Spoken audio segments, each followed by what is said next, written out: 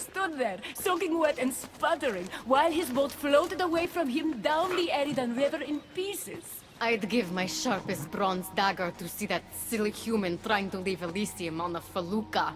Have you visited my mother recently, and given her my love? Always. The meteor sends her love in return.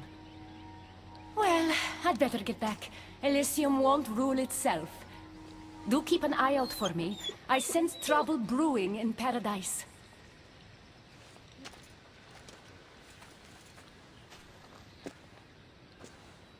I was starting to think you'd never get here. You can't waste time if you hope to break Persephone's control over the gate to the underworld. Did you really think word wouldn't get out that you're in collusion with Elysium's pretty boy, Adonis? Is that so? Unfortunately, no one passes through the gate to the underworld without Persephone's permission, which she has never given. Ever. Luckily for you, as the goddess of crossroads and keys, locked doors happen to be my specialty. Are you saying you can get me through the gate? I'm saying I can help you bypass Persephone.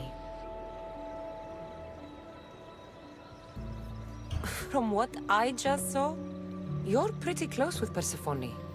Why would you want to work against her? I'm not asking for your blind trust. Let me prove our goals align. This unlocks the door to Persephone's hidden sanctuary. She keeps all of her most intimate possessions there, stowed away from her husband. Among her treasures is a journal rumored to contain information you desperately need about the gate. Bring it to me as soon as you can. I'll go get the journal. The sooner you bring me it, the closer you are to leaving Elysium. Don't waste any time.